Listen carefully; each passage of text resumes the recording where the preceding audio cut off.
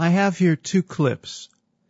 This is the Hudson River with the George Washington Bridge up north, and this is the 79th Street Boat Basin.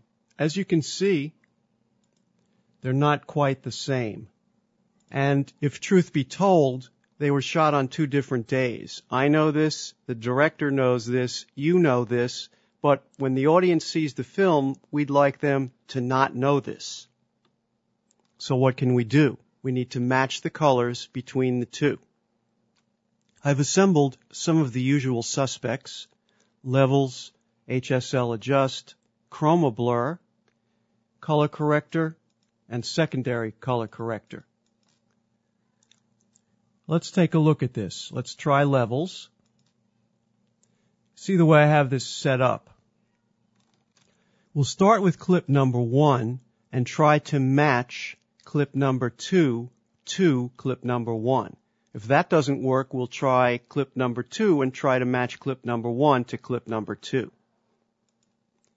Click on the clip, go up here to the video preview window and click Copy Snapshot to Clipboard. Now, this one is on the clipboard. I choose Clipboard, select left half.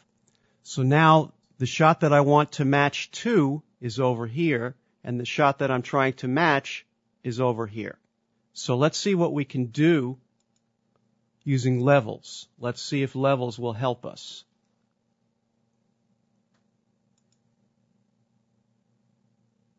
Let's try a preset. We want to brighten. That's a little bit too bright. We can bring the gamma down a little bit. But you can see the colors are not really anywhere near the same. It's 2 totally different days. One is overcast, the other is a little bit sunny.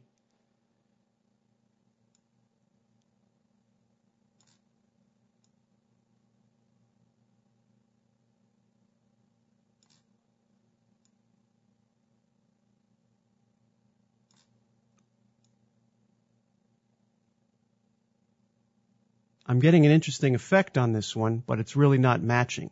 I'm coming to the conclusion already that we're not going to be able to do it this way. We're going to need more. We're going to have to dig deeper.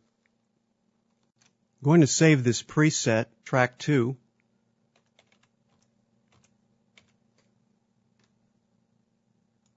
Let's start again. FX bypassed.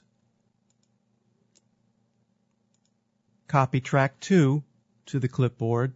Back over to track 1 and choose clipboard. Now, let's see if we can match this one to this one.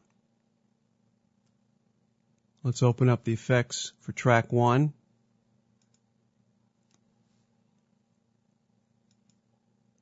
This one needs to be darkened. Too dark.